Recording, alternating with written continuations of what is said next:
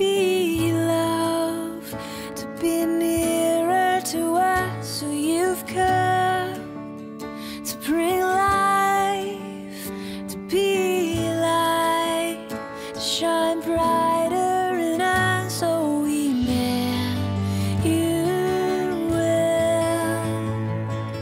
God with us, our deliverer, you are Savior. In your presence we find our strength over everything, our redemption. God with us, you are God with us.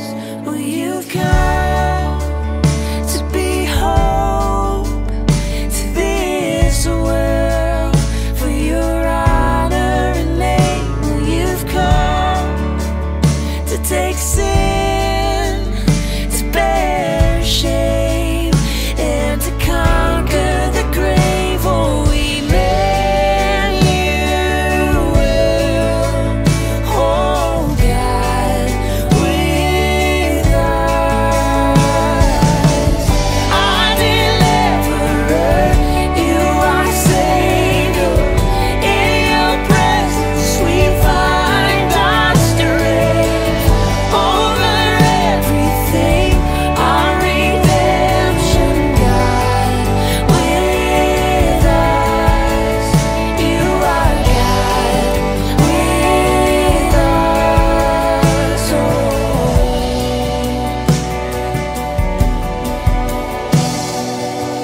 you are here, you are holy. We are standing in your glory. You are here, you are holy. We are standing in your glory. You are here, you are holy. We are standing in your glory. You are here, you are holy. We are standing in your glory, Lord.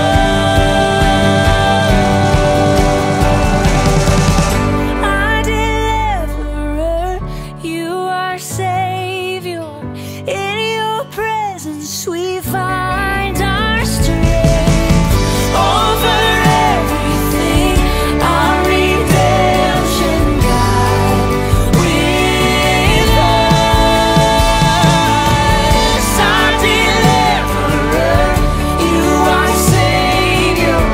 In your presence we find our strength over everything, our redemption. God with us, you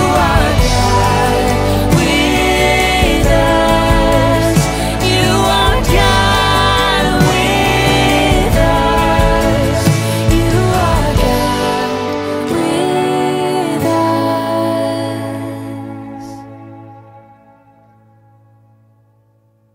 The 2-minute message preview this week at the non-denominational New Hope Olympia is how to become a palm tree Christian.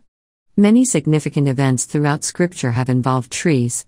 Sin originated from eating the fruit of the forbidden tree. The first clothes, or covering, were leaves from a fig tree. God promised Abraham a son under an oak tree. Elijah was depressed and suicidal under a juniper tree. Aaron's rod of an almond tree budded and produced fruit. The Ark of the Covenant was made from an acacia tree. Isaiah 55 says, "All the trees of the field will clap their hands." Revelation 22:2 In the midst of the street on either side of the river was the tree of life, which bare 12 manner of fruit, and yielded her fruit every month, and the leaves of the tree were for the healing of the nations. Jesus' triumphal entry into Jerusalem involved palm trees. Matthew 21, Mark 11, Luke 19, John 12. On the first day of the Feast of Tabernacles in Leviticus 23, the Hebrews were to take palm branches and rejoice before God. Simon Maccabeus, like Jesus, entered Jerusalem with thanksgiving and palm branches. The crowd welcomed Jesus, crying Hosanna, Save us now, we beseech thee. At Jesus' triumphal entry, there was a plea for salvation. So, the palm tree speaks of celebration and salvation. Psalm 92:12 The righteous shall flourish like the palm tree. Today, 300 species of palms grow from 3 to 100 feet tall. The date palm produces over 300 pounds of dates per year. The African oil palm gives a higher yield than any other plant. The palm tree has been called the representative tree of Palestine and a symbol of the land of our Lord. Revelation 7-9 says, "They were clothed with white robes and had palm branches in their hands." The palm tree is a picture of the life of the Christian. In his weekend message, Pastor Dell draws lessons from the palm tree.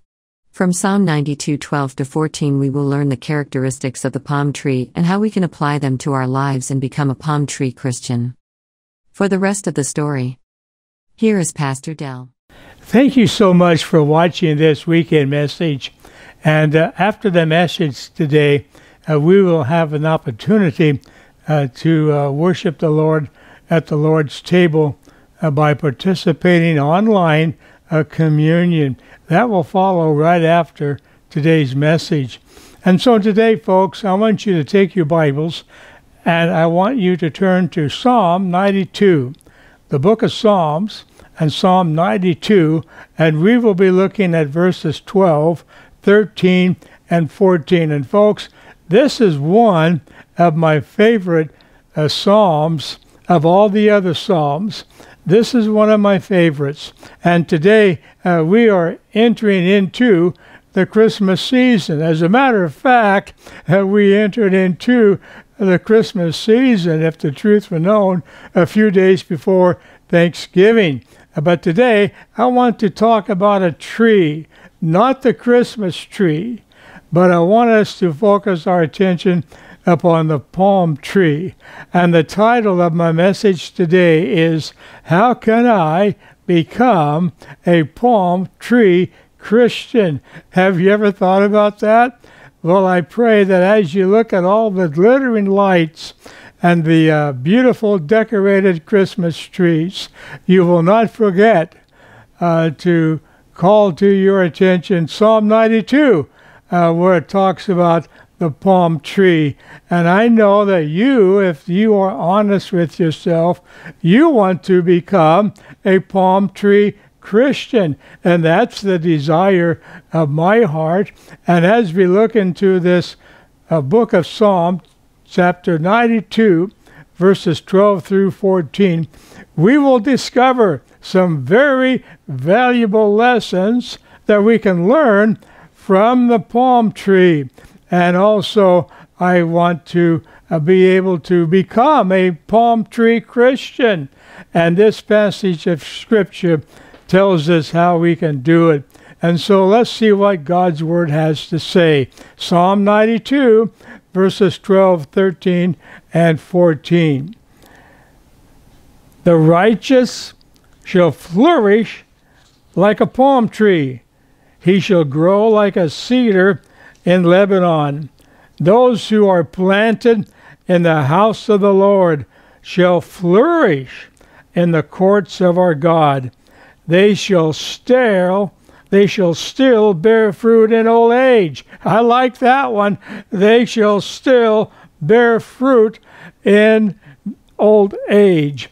They shall be fresh and flourishing. The King James says they shall be fat and flourishing. This verse tells us something, folks, about the importance of being planted in the house of the Lord or being planted in a small group Bible study. So let us pray. Heavenly Father, as we bow our heads and our hearts in your presence, I pray today that you would speak to us and through us. I pray today that you would meet the needs of your people in this hour and for all that you are going to do and have done. We just pause to say thank you and we praise you. And I pray this prayer with a humble heart and with a grateful heart. And I pray in the name of Jesus. Amen. I want to talk to you today, folks, about what the Bible says, how we can become a palm tree Christian. Now, we are right at the entrance into the Christmas season, and it kicks off after Thanksgiving.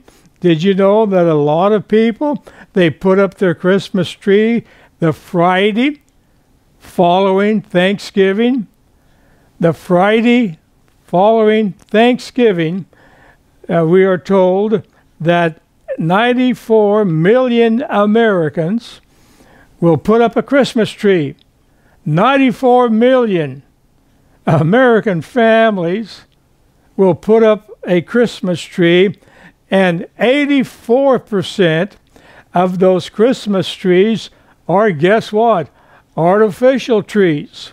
And so we have a ritual around our house that after Thanksgiving, just a couple of days after Thanksgiving, our grandson Brendan, he's now 6'1". Can you believe it? I think 6'2" actually, weighs 220 pounds, and he's enjoying his life in the Army Reserves. But anyway, he goes out into the garage and pulls down the ladder, and he steps up the ladder into the attic, and he brings down all of the Christmas decorations and that artificial Christmas tree. And so after he brings all of that down, Mary Ann takes that artificial Christmas tree and she puts it together, lights and all, and it's a beautiful, beautiful Christmas tree. I was reading the other day about these two ladies, these two blonde ladies. Now, this is just a joke. Don't take me serious on this one. This is just a joke. But these two blonde women, they went out looking for a Christmas tree in one of the many Christmas lots in town. And they searched and they searched and they searched. And finally, one said to the other, if we don't find a decorated tree soon, I'm done. I'm out of here. Well, I tell you what, folks, we have the pleasure of living in the evergreen state, and we are surrounded by trees. And to tell you the truth, it kind of breaks my heart when the construction crews move in and they take out all of these beautiful evergreens to build townhouses with the booming population in our area. But that's just the fact of life. But I enjoy being surrounded by these beautiful evergreens, and that's what the state of Washington is known for. We are the evergreen state. But anyway, I have some thoughts on trees. There's a lot to be said about trees in the Bible. You know, the creation and the gospel, it all started with a tree. Genesis chapter 2, verse 17 talks about the tree of the knowledge of good and evil. Remember that story? And God said to Adam and Eve, don't eat of that tree. And Adam and Eve, as you well know, they ate of that tree, and they literally ate themselves out of a house and a home. And after they sinned, the Bible tells us in Genesis chapter 3 and verse 8, they heard the footsteps of God. They heard God walking in the garden in the cool of the day, and Adam and Eve, you know what they did? Well, they went and hid themselves from the presence of the Lord God among the trees in the garden. They were hiding from God in the trees in the garden.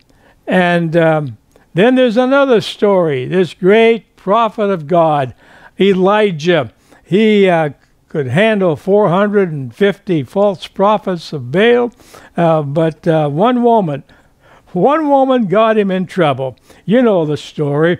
he handled these 450 prophets of Baal, but he couldn't handle just one woman, the wrong woman. There's a message here. I'm not going to go there. I'm not going to camp there. But one woman, one wrong woman, will get you in trouble. And I also will say one wrong man will get you in trouble. But anyway, the Bible says this in 1 Kings chapter 19 and verse 5. This is Elijah, this great prophet of God. He was so depressed, he prayed to God that God would take his life. Then as he lay and slept under a juniper tree, here's the tree again, the juniper tree, suddenly an angel touched him and said to him, "Arise and eat." It was a juniper tree that Elijah went to sleep under that juniper tree. And then, of course, we remember over in the New Testament the thrilling story of Zacchaeus. My mom used to teach Bible stories to her children, and oftentimes she would use flannel graph material, and we learned a little song about Zacchaeus, and I'm sure you have learned it as well. Zacchaeus was a very small man. Zacchaeus was a wee little man, and a wee little man was he. He climbed up in a sycamore tree for the Lord he wanted to see. I tell you what, folks, if ever I had an opportunity to go to the Holy Lands, probably won't, but anyway, if I ever had that chance, I would like to find that sycamore tree and climb up in it. I'd like to be like Zacchaeus was, as he was watching, anticipating Jesus come, marching by, walking by. And then we have the story of Jesus, how Jesus died on a tree. Folks, I'm talking about trees this morning. Look what 1 Peter chapter 2, verse 24 says, "Who himself bore our sins in his own body on the tree, that we, having died to sins, might live for righteousness, by whose stripes you were healed." Jesus bore our sins in his own body on the tree. Now think about this. When we all get to heaven, look what Revelation chapter 22 and verse 2 says. "In the middle of its street and on either side of the river was the tree of life." Here's the tree again, it mentioned in the Bible. This time in Revelation, it's called the tree of life, which bore 12 fruits, each tree yielding its fruit every month. The leaves of the tree were for the healing of the nations. And so a tree is going to be in heaven, folks. It's called the tree of life, and it's going to bear 12 different fruits in one tree. Now, here's what I want you to see, folks. Nothing is in the Bible without some meaning to it. Nothing is in the Bible just to be in the Bible. There is nothing that is coincidental in the Bible. So, when the Bible talks about the palm tree, it's a very significant passage of Scripture, and God wants to teach us some lessons from that palm tree. It's mentioned here in Revelation 9 and 22. It's mentioned in Psalm, the book of Psalm that we're studying, and John gives reference to the tree. And so my question is, why does God place such an emphasis upon the palm tree among all the other trees in the Bible? And so there's an answer to that question, and I want you to see three things, three simple things in that palm tree. How can I become a palm tree Christian? How can you become a palm tree Christian? Not just a Christian, folks. I want to become a palm tree Christian, and I want you to see three things. First of all, I want you to see the person described. the person described.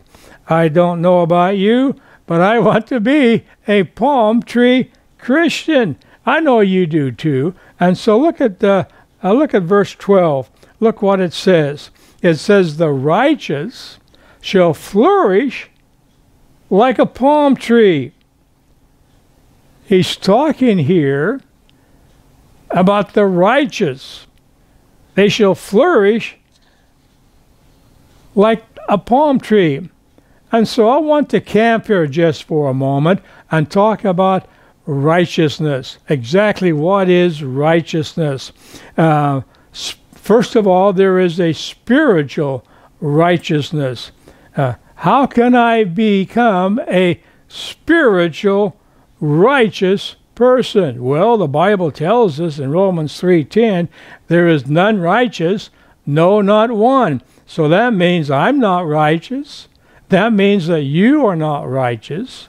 There is none righteous, no, not one. And then the Bible says back in the Old Testament, in the book of Isaiah, chapter 64 and verse 6, but we are all like an unclean thing, and all our righteousness are like filthy rags. So, how can we be spiritually righteous? Well, the Bible tells us in 2 Corinthians chapter 5, verse 21, for he made him who knew no sin to be sin for us, that we might become the righteousness of God in him. And so, folks, here's how it works. When we accept Christ into our hearts and as our personal Savior, he gets your sin and my sin, but we get his righteousness. We get his righteousness. That's reason enough. This is where the great exchange takes place, folks. He gets our sin. In exchange, we get his righteousness. That should cause every one of us to have an old-fashioned Holy Ghost Pentecostal hold down, to just think about the fact that when we invite Jesus into our lives, he gets our sin, but we get his righteousness. But it's not enough just to become spiritually righteous. Number two, we have to become morally righteous. God wants us to become a moral person. And folks, we live in a culture today that is bankrupt when it comes to morality. But God wants us to become a moral person. He wants us to be morally righteous. Turn with me in your Bibles. It's on your outline. It's on the video screen. Galatians chapter 5, verses 16 through 17. Here's what it says. So I say, let the Holy Spirit guide your lives. Now, isn't that a great way to live? To allow the Holy Spirit to guide your lives? Let the Holy Spirit guide your lives, then you won't be doing what your sinful nature craves. The sinful nature wants to do evil, which is just the opposite of what the Spirit wants, and the Spirit gives us desires that are opposite of what the sinful nature desires, and these two forces are constantly fighting each other, so you are not free to carry out your good intentions. And so I say, let the Holy Spirit guide your lives. I can't think of a better way, folks, to live our lives than to allow the Holy Spirit to guide our lives. The Bible says there is a spiritual man and there is the fleshly man, or the carnal man. There's the spiritual man and there is the carnal man. And the issues that some of the fleshly nature has, the carnal nature has, is described for us right here in this passage of Scripture. Look at verses 19 through 22. When you follow the desires of your sinful nature, carnal nature, the results are very clear. Sexual immorality, impurity, lustful pleasures, idolatry, sorcery, hostility, quarreling, jealousy, outbursts of anger, selfish ambition, dissension, division. Verse 21, envy, drunkenness, wild parties, and other sins like these. Let me tell you again, as I have before, that anyone living that sort of life will not inherit the kingdom of God. They won't get to inherit the kingdom of God. So how do we handle that old sinful nature? How do we handle that old carnal man? And so the Bible tells us how we can handle our sinful nature. Look what it says, verse 22. But the Holy Spirit produces this kind of fruit in our lives: love, joy, peace, patience, kindness, goodness, faithfulness, gentleness, and self-control. Here's all I am trying to say to you folks. Whatever it is that is pulling you down, whatever it is that is keeping you from becoming all that God wants you to be, it could be a variety of addictions. It could be living a life of self-centeredness, living a life of pride. But whatever it is that is pulling you down, you cannot overcome it in your own strength. It just can't be done in our own strength. And here's what I have learned over the years, folks. Here's one of my scrivisms. Unless there is within us that which is above us, we will soon yield to that which is around us. We are not going to overcome our sinful nature, addictive habits, self-centered way of life in our own strength. We are only going to be an overcomer in the power of the Holy Spirit. And so I want you to see the person described, the palm tree Christian described here. There's a spiritual righteousness and there's a moral righteousness.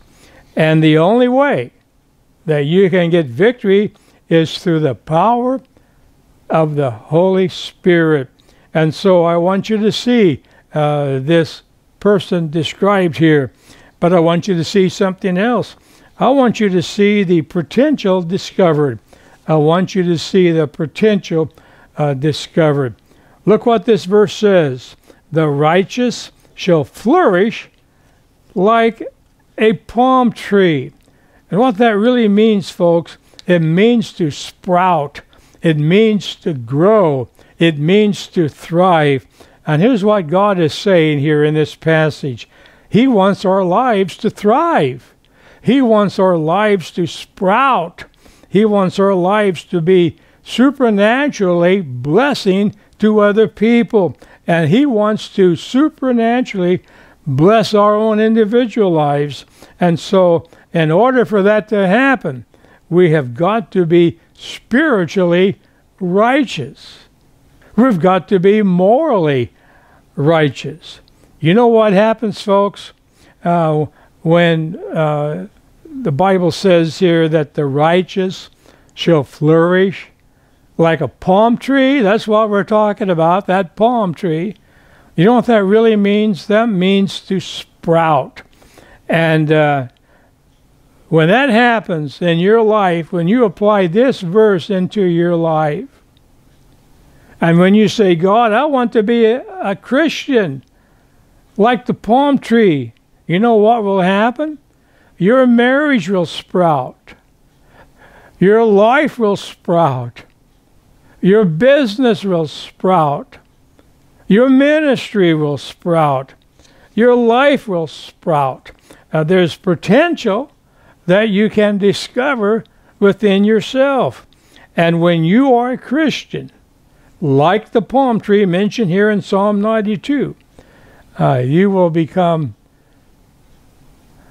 a palm tree Christian where you will flourish in your Christian life, and you will sprout, and you will have an impact upon your marriage, your life, your business, your family, whatever. And so, folks, I did some research on this palm tree, and when I and Marianne have an opportunity to go to Hawaii, we see all of these palm trees, but I never really did a close-up study on the palm tree until I was preparing this message. And so I've done my homework. I've done my research on the palm tree. And you know what the palm tree produces? It produces coconuts. It produces coconuts. And in my research of studying the palm tree and the coconuts, I come away convinced that coconuts are borderline supernatural. I believe that the palm tree produces these coconuts, and these coconuts, folks, they can be such a blessing to our lives. I've discovered a lot about the coconuts.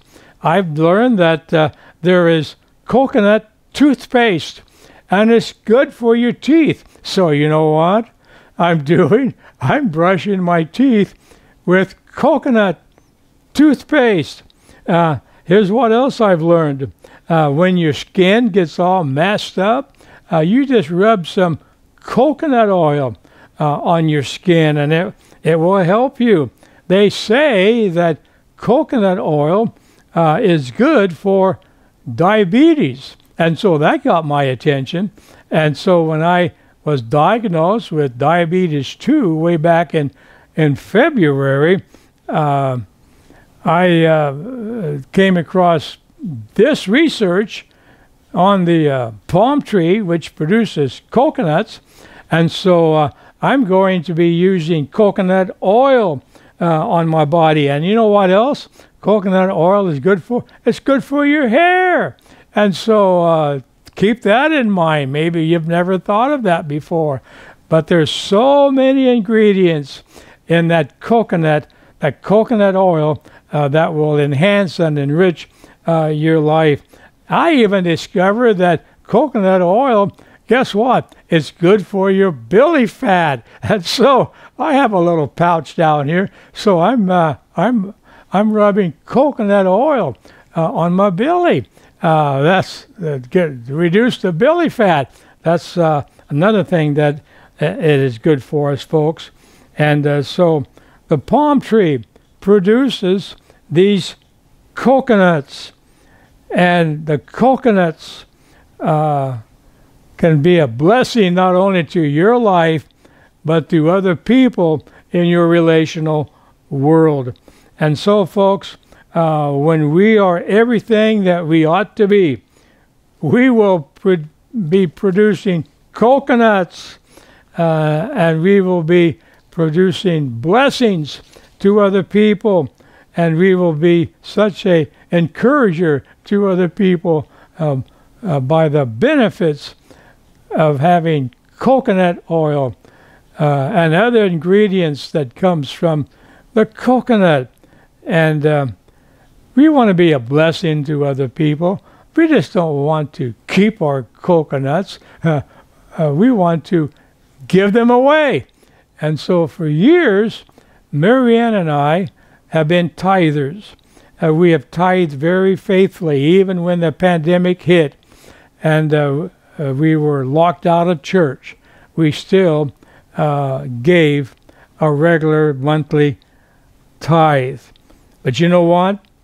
God has given you some coconuts, and He has given you the opportunity to use those coconuts to bless someone else. You know what, folks? You can't take anything to heaven with you.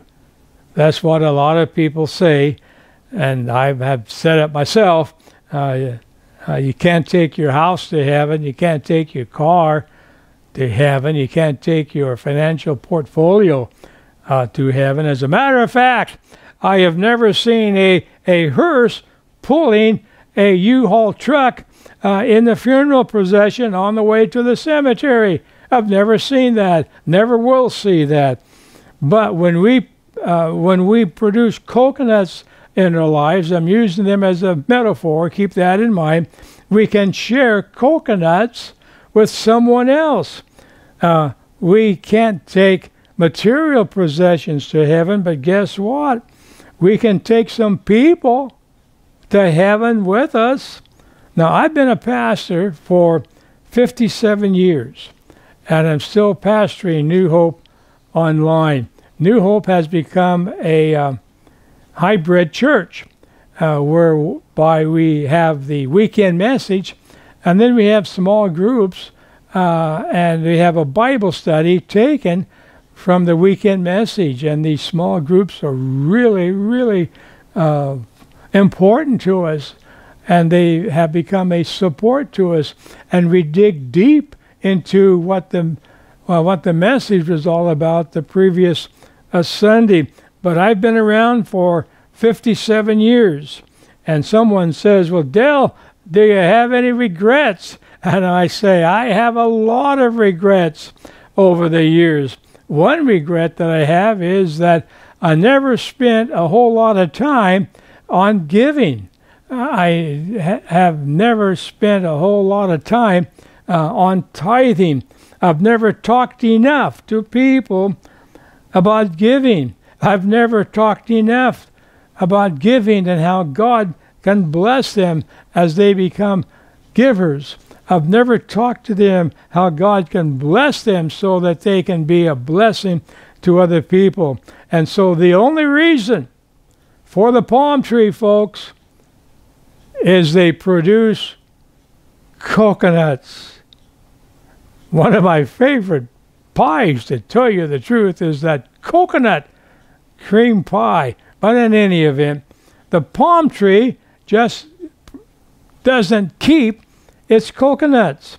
Many times, folks, we want to keep our own coconuts. God can't give us stuff because he can't get through to us because we want to hang on to our coconuts. Well, let's move on. There's a third thing I want you to see, and that's the picture of the palm tree Christian in detail. What is the profile of a palm tree Christian? How can I become a palm tree Christian? Have you ever thought about that? How can you become a palm tree Christian?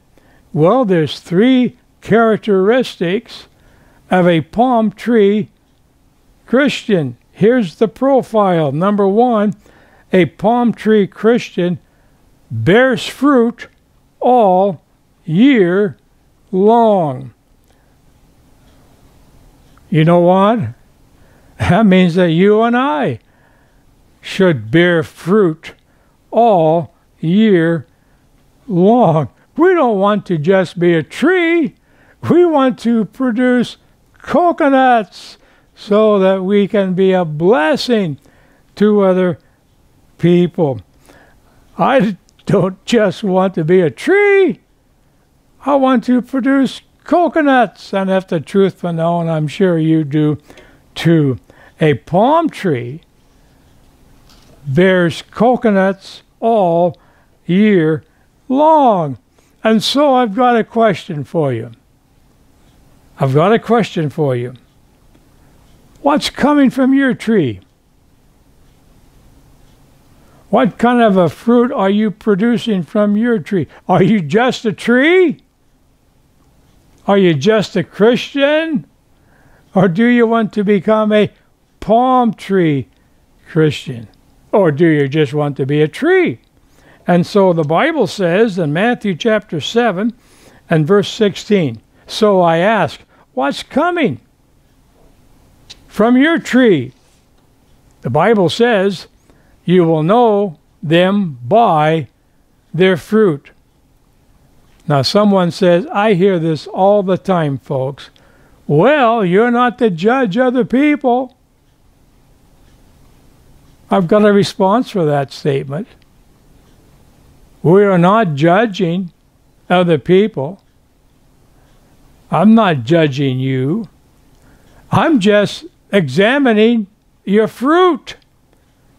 I'm looking for fruit from your tree. The Bible says you will know them by their fruit. So what's coming from your tree? The Bible says this in John 15, verse 5, I am the vine, you are the branches.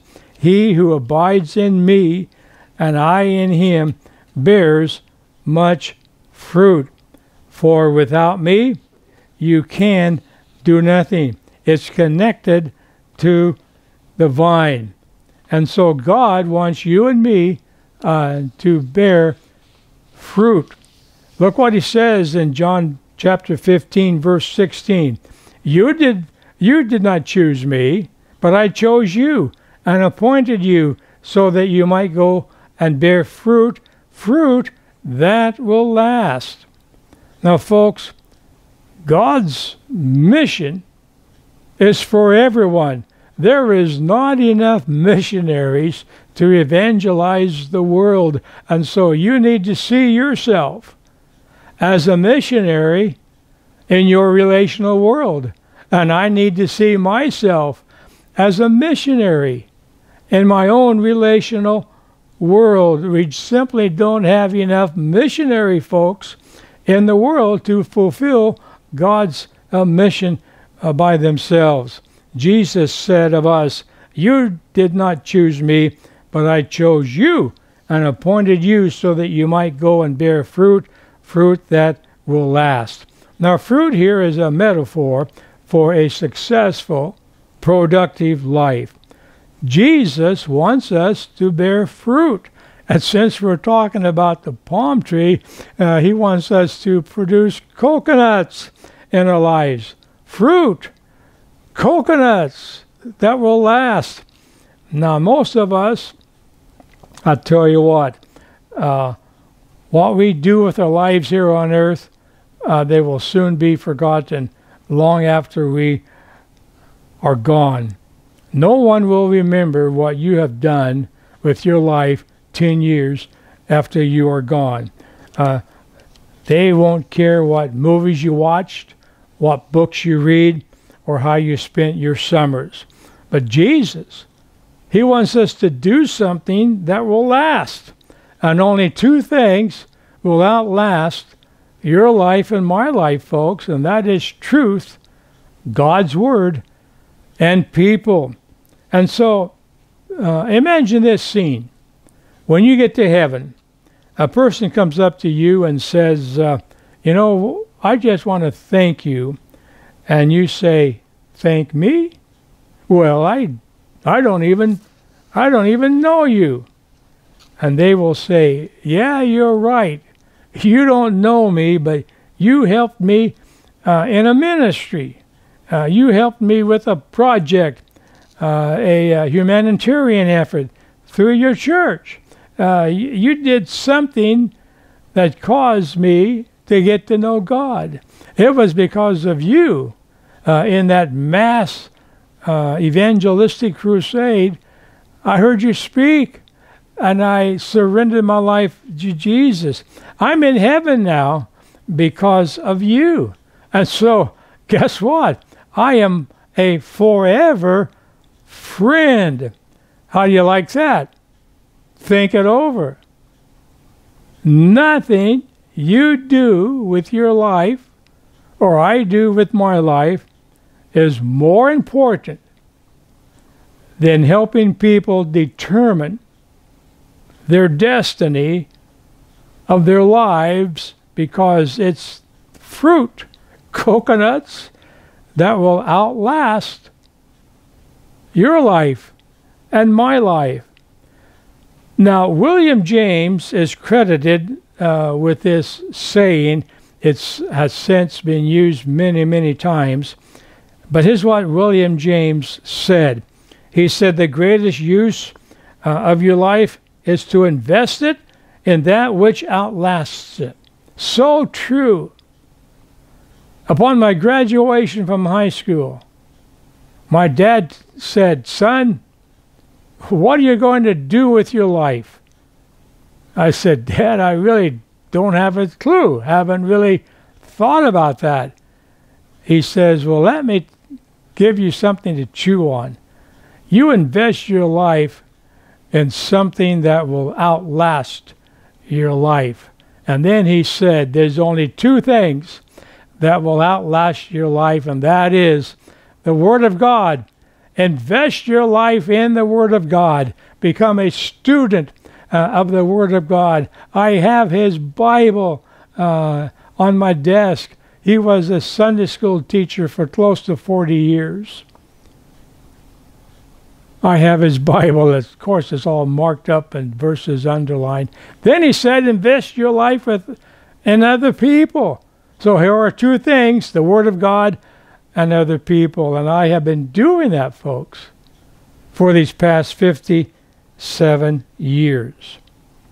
And so when you invest your life in a person, you are going to bear fruit that will last for eternity.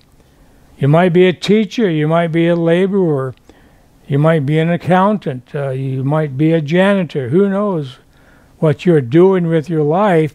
But the greatest thing you can do with your life is to invest it in helping to make a difference in another person's life, because your greatest calling is to use the gifts that God has given you to make an impact for Christ in someone else's life. And that's been my mission over these 57 years.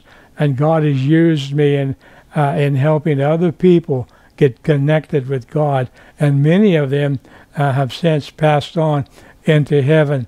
And so when my time is up and I am ushered into heaven, I'll be looking for them, and they will probably spot me. And it'll be a great reunion time when we are in heaven. And the fact is, most important, make a difference in someone else's life. The Bible says, well, you'll know them by your fruits. You'll know them by your coconuts. And so what's coming from your tree? The coconut hangs from the palm tree, and the palm tree produces coconuts all year long. There's something else that I discovered in my research about the palm tree, and that is the palm tree can handle a storm. A palm tree can handle a hurricane. It knows how to handle a storm.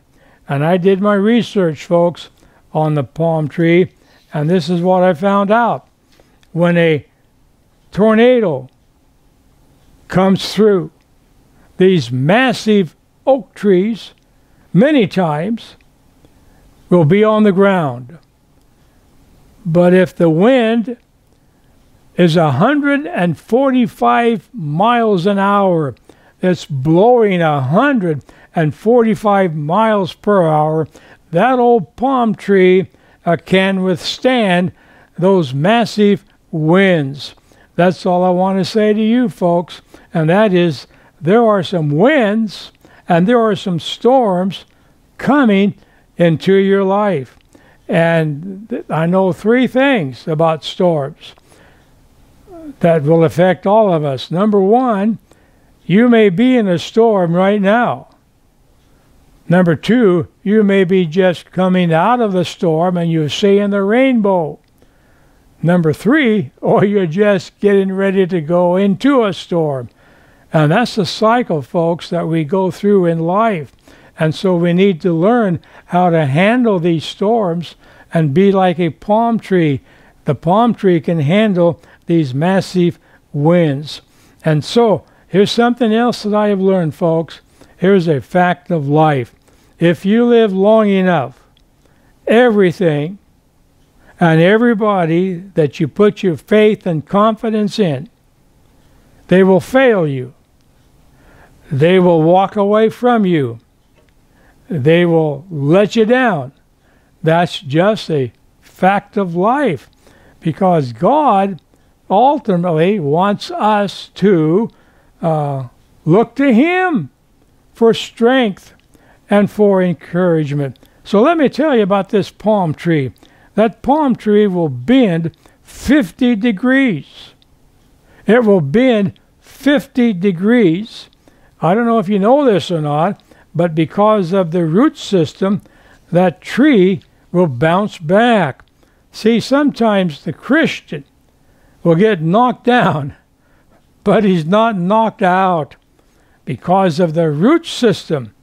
You'll say, well, Dale, when people are going through a difficult time, when they're going through a storm, what should be the root system? The root system is very simple, folks. It's right here in the psalm.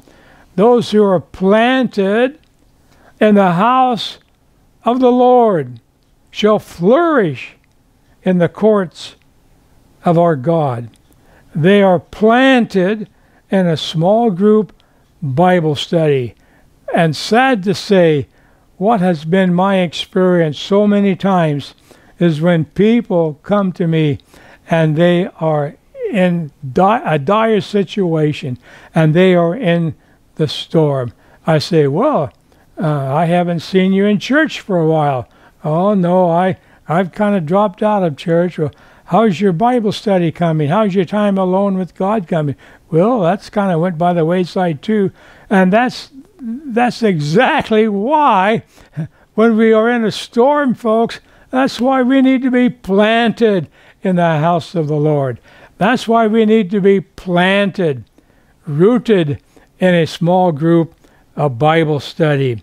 You ought to be able to say, I am planted, because when storms come, and they will come, guaranteed, I'm going to be planted in the house of the Lord in a small group, a Bible support group, rooted. And so here's what I'm trying to say, folks. Weeping may endure for the night, but joy will come in the morning. I found out that when my heart is overwhelmed, lead me to the rock that is higher than mine. I found out that when we go through the fire and the water, the Lord brings us out of them. Someone will say, you know what, Dale? I'm getting old and I'm just not getting into it anymore.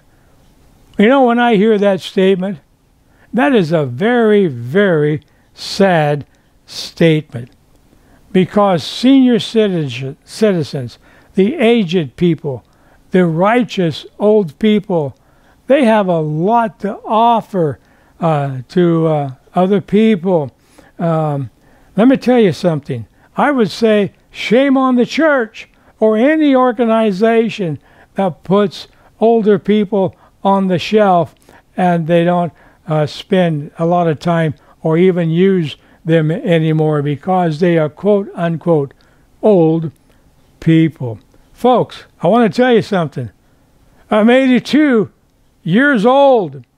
I started my pastoral ministry at the age of 25. And I would simply say, God help those people who neglect the rich resource that is there in senior citizens. There's a lot of wisdom in the gray hair, folks. I've told several young adults and young people over the years, look across our audience and see all the gray hair there. I say to them, you need to park yourself alongside some of those and learn from them, because there's a lot of wisdom between those two ears. And so look at verse 14. They shall bear fruit in old age. Folks, that's one of my favorite verses of the Bible. they shall bear fruit in old age. Someone says, well, you're too old to be a pastor. Have you read your Bible? Look what the Bible says here.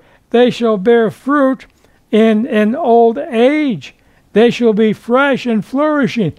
The King James says they shall be fat and flourishing. And so, you know what that says, folks?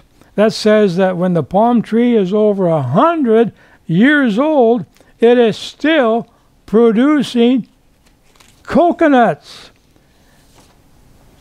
That's why I say so many times, it's always too soon to quit.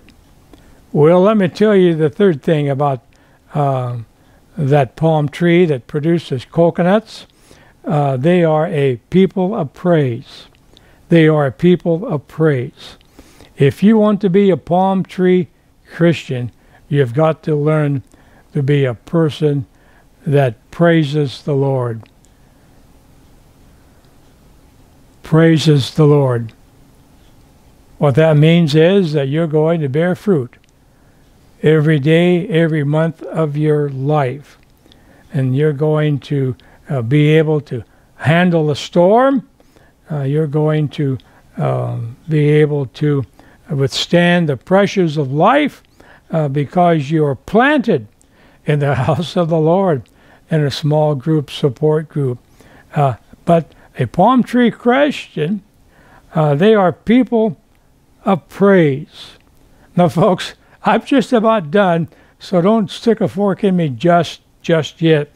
But every time that the palm tree is mentioned in the Bible, guess what? It's always associated with praise. Every single time that a palm tree is mentioned in the Bible, it is always associated with praise. Remember on Palm Sunday when Jesus sat on that donkey and made his triumphal entry into the city of Jerusalem? John chapter 12, verses 12 through 14 tells us the story. The next day, a great multitude that had come to the feast, when they heard that Jesus was coming to Jerusalem, took branches of palm trees and went out to meet him and cried out, Hosanna! Blessed is he who comes in the name of the Lord, the King of Israel. The only other time the palm tree is mentioned in the New Testament is in the book of Revelation. Someone says, well, you know, Dale, to tell you the truth, I'm really not interested in palm branches. I say, well, you better get interested because you'll be waving them in heaven, according to Revelation chapter 7, verses 9 through 12. Look what it says. After these things I looked, and behold, a great multitude, which no one could number, of all nations, tribes, peoples, and tongues, standing before the throne and before the Lamb, clothed with white robes, with palm branches in their hands. Did you get that? With palm branches in their hands, and crying out with a loud voice, saying, Salvation belongs to our God who sits on the throne and to the Lamb. All the angels stood around the throne, and the elders and the 4 living creatures, and fell on their face before the throne and worshipped God. Verse 12, Amen, blessing and glory and wisdom, thanksgiving and honor and power and might be to our God forever and ever. Amen. Wow! What a passage of Scripture. That ought to get your spiritual adrenaline flowing, folks. Folks, now I'm almost done. Hang with me for just another minute or two. In the book of John, only a few people wave palm branches. But in heaven, there will be a great multitude. In the book of John, only Jews wave the palm branches. But in the book of Revelation, all nations. In the book of John, they wanted him to be King of Israel. But in the book of Revelation, he's the King of Kings and Lord of Lords. In the book of John, he was on his way to be crucified. but in the book of Revelation, he's on his way to be coronated. In the book of John, he sat on a donkey, but in the book of Revelation, he sat on a throne. In the book of John, he was on his way to stand before a judge, but in the book of Revelation, he is the eternal judge, and in his presence every knee shall bow, and every tongue shall confess that he is Lord. Wow. And so as I wrap up this message, folks, listen closely. Do you really want to be a palm tree Christian? You've got to have that desire. You've got to have that want, not to just be a Christian, but to be a palm tree Christian. How do I become one? Here's how it begins. It begins by realizing that I am unrighteous, that I'm on my way to hell. What is sin? Sin is either passively becoming indifferent, don't want to talk about it, to the things of the Lord, or actively rebelling against the Lord. That's what sin is. And so we have to realize that if I want to be a palm tree Christian, I have to recognize my own unrighteousness and recognize that my righteousness, my unrighteousness, will not get me into heaven. And in order for me to be right with God and to be righteous before God, I've got to bow my head and my heart and accept Jesus Christ into my life. I've got to allow Jesus entry into my heart. I've got to accept Jesus into my life. You may be watching this message. Perhaps you are saying, you know what, Dale? I am constantly being pulled down by this or by that. Well, let me share something with you. You don't have this or that or a few other areas of your life that are pulling you down, that's messing you up. It's usually the same area that the devil comes at you. He knows your weakness, and he's coming at you with that one. And so let me simplify it. Here's what we need to do. We need to come before God and say, God, empty me. You know, God can't really fill you or fill me until he empties us. It's not complicated, folks. Simply say, God, empty me of my self-centered life. Empty me of my own unrighteousness. Empty me of my pride. Empty me of my selfish ways. Empty me, Lord. Then when God empties you, then he can fill you with that beautiful cluster of fruit mentioned in Galatians 5:22. Maybe you are watching this message and you're saying, hey, Dale, great lesson on the palm tree. Great lesson on the coconuts. But if the truth were known, Dale, my heart really, I don't know for sure if it is right with God. I really don't know for sure that I have a home in heaven when I die. I'd like to know. Well, let me pray with you. Repeat this prayer after me. Just say, Lord Jesus, I'm a sinner. But God, I'm sorry for my sin. I'm so sorry that I want to change. I believe that you died on the cross for my sin, and I confess them to you right now. Come into my heart, Lord. Come into my life and forgive me. Now thank you, God, for forgiving me, and thank you for coming into my life. I've been asked in this process of emptying yourself and allowing God to fill you, Dale, has that ever happened to you? Let me tell you, hundreds and hundreds of times almost on a daily basis. God, I want you to empty my life of anything there that is not pleasing to you. And then, God, fill me with your Holy Spirit. Every time we wake up in the morning, there's the devil, and he is aiming to destroy you and to defeat you, and he's coming at you. And you need the power of the Holy Spirit in your life to defeat him. And so, become a palm tree Christian. Psalm 92, verses 12 through 14 ought to be highlighted in your Bible. The righteous shall flourish like a palm tree. He shall grow like a cedar in Lebanon. Those who are planted in the house of the Lord shall flourish in the courts of our God. They shall still bear fruit in old age. They shall be fresh and flourishing. So, when you are becoming a palm tree Christian,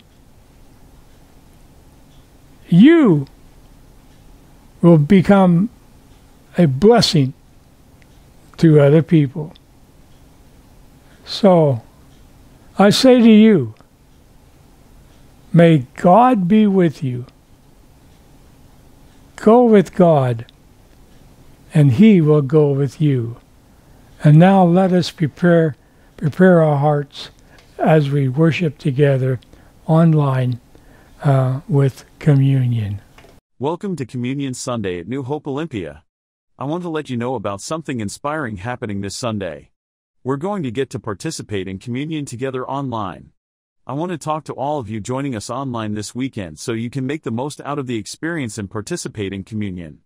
Now, communion is for those of us who call ourselves followers of Jesus, and if you still need to take that step, we want to encourage you to participate by observing and seeing what it's like for people taking this step. Communion is symbolic of remembrance. Communion represents the sacrifice of what Jesus has done for all of us. There's an excellent explanation where we see Jesus walking his disciples through the symbolic nature of communion in Luke chapter 22. In this chapter, he's telling them that this bread represents his body, and he breaks it apart, showing the body of Christ that has been broken for us. He then passes around a cup of wine and says, "This is my blood that has been shed for you." It represents the blood of Christ that has come down from the cross to cover our mistakes and sins, and every time we partake in communion with this wine, with this bread, or whatever we choose, we get to remember the debt we owe God. The debt that he has paid is our transgressions and our sins. For his grace is the exchange that we get to receive. So how should we prepare for communion? This weekend you can prepare for communion in your own home. You can grab some grape juice. If you can't find some, any other type of juice will work just fine. Then grab some bread, a cracker, or whatever else you have that would be a good representation. Remember, this is symbolic. Get it ready, the bread and juice, set it down by your computer, your TV, or your mobile device, however you're watching, and just be prepared at the end of the announcement we will be partaking. We will then commune together, and you'll be able to take a sip from your juice or wine or a piece of your bread or cracker and remember Christ's sacrifice. If you are not physically prepared for communion, you can still participate by imagining partaking of the bread and wine in your mind's eye. After all, the significance of communion is not so much in the act than it is in remembering the debt we owe God. The debt that he has paid is our transgressions and our sins. For his grace is the exchange that we get to receive. So now, as the music and video play, let's celebrate communion together.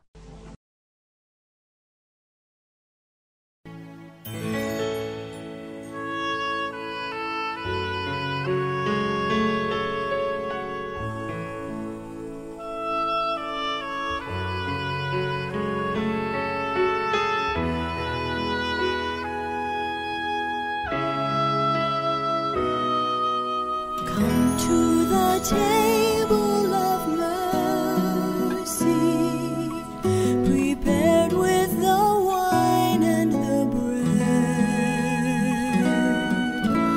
All who are hungry and thirsty, come and your souls will be fed.